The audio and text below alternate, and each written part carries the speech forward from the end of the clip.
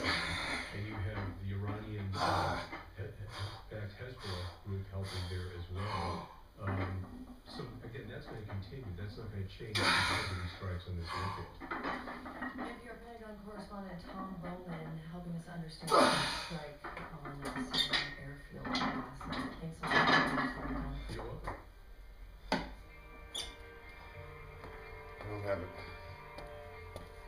Say here that what's on stage is not the point. It's the provocation. It's the prompt for the conversation. And this is one of the most effective pieces we have presented as a prompt for conversation. That's David Dowling, co-artistic director for Art Theater, one of Boston's larger theater presenters. He directed Mr. Joy, a one-minute play that takes place in Harlem and deals with racism, street violence, and gentrification. Art Theater program has a notably multicultural and international flavor, but that doesn't guarantee a diverse audience. Dower says his organization took a look at a hard question. Who actually is participating in downtown? So I kind of saw myself there. I was like feeling this whole Mr. Joy character. And what kind of hole is left when community spaces like that disappear? That was on the mind of Mia Johnson, also a Dorchester. It helped to transplant me to think about where is Mr. Joy now in the neighborhood that I live in, or in the communities that I work in.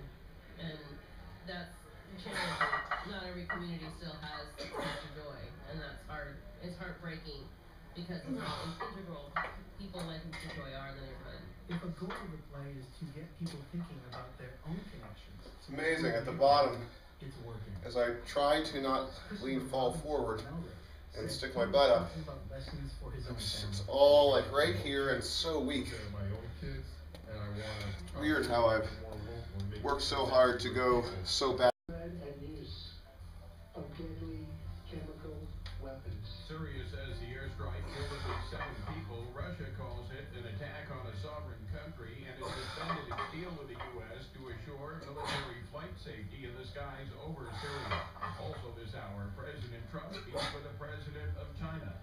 Forecast mostly cloudy, some showers today, it'll be in the 50s. It's 7:01.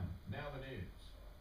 Live from NPR News in Washington, I'm Corva Coleman. President Donald Trump says he ordered U.S. All strikes on my in quads Syria there. following the Syrian government's use of deadly chemicals against Syrian civilians. Something isn't right.